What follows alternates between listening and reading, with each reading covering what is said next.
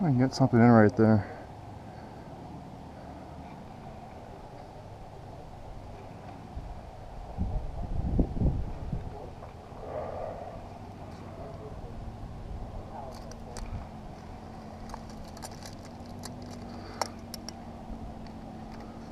Yeah, it's tipped out, but it's solid.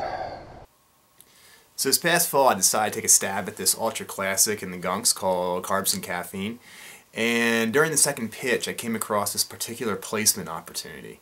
Fortunately I didn't have any problems with the climbing and I didn't have any problems with getting something in there. However, that did catch up with me later. Pulling!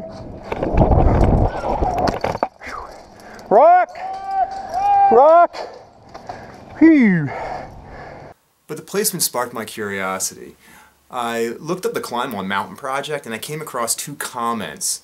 They're as follows. The first is by an individual going by Babadapta, and it was posted on May 28th, 2015. And they say, the 40-foot section between the two cruxes felt odd to me. The only piece of pro is a very shallow number 2 about 15 feet up and right of the bolt. Then another 25 feet of delicate 5'9" climbing with no gear. A fantastic, very rad otherwise.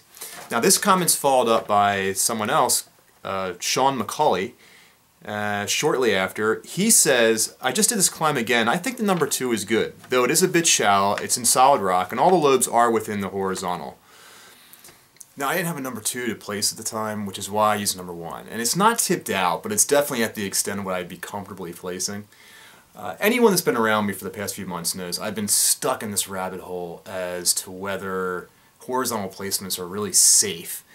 And given my experience with this climb, as well as the experience of some other climbers, I thought I'd try to provide a more definitive answer to this question as to whether a number 2 is safe in this placement, and are horizontal placements safe in general.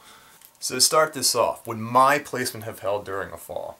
Based on the video, I made a model of the horizontal in question, and we can figure out how deep my placement was based on the length of my fingers and how far I was able to put them into that slot.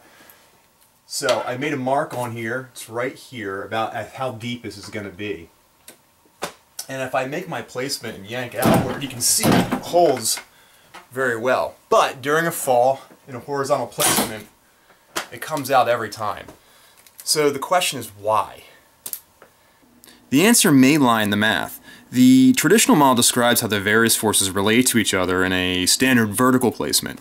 Now I described this in a little more detail in my previous video, but to summarize, the model allows us to separate the primary forces at work into their respective components.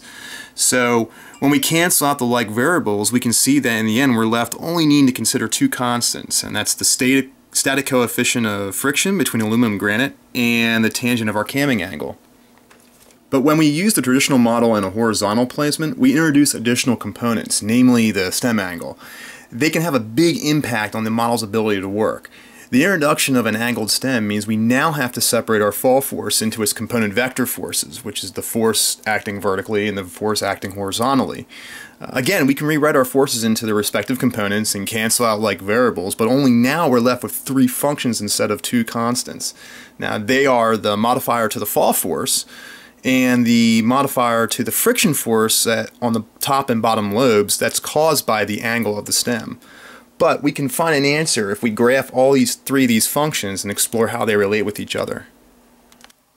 If we first graph the modifier to the fall force, we can see the effect that an angled stem has on the force that our friction force is working against, which is the horizontal component of the fall force.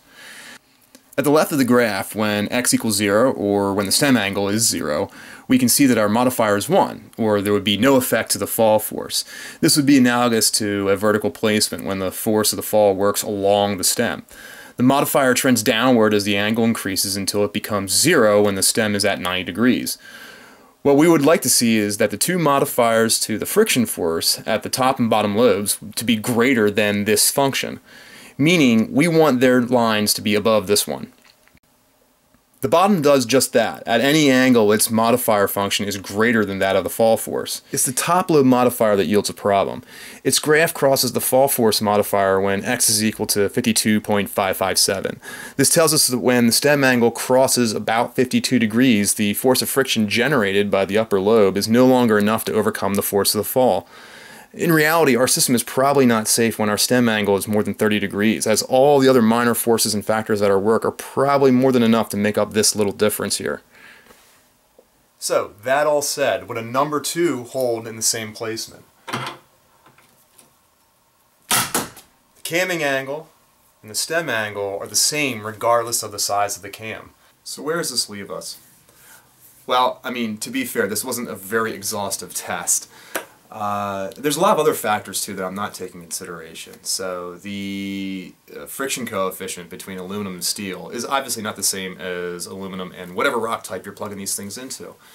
But another factor may be the double axle design.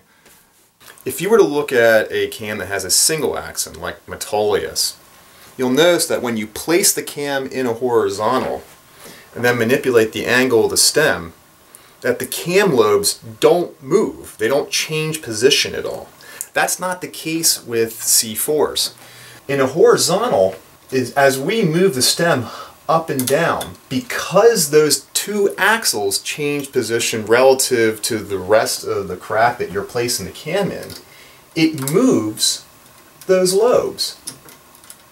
Now, I don't know how much of a factor the double axle design has in a horizontal placement, and it's worth pointing out that even in my experience, it's very rare that you can't bury a cam deep enough to make a horizontal placement safe. In experimenting yanking these things out, 40 degrees seems to be that magic number. I doubt my yank is putting 8 kilonewtons on these things, but still, 45 degrees is very shallow. I can think of only a small handful of climbs where you would encounter a placement that shallow. But this is still worth knowing, if nothing more than to reinforce burying your placements. Which, look, if anyone who watches my channel knows that I am guilty of sometimes. These things are not, they are what they are. They're not glue-ins, they're not bolts. You know, there's not much we can do about that. But we can take solace in knowing that the people that make these things care very much that they work and that they work well. You know, be safe, guys. Climb hard. Have fun. Take care.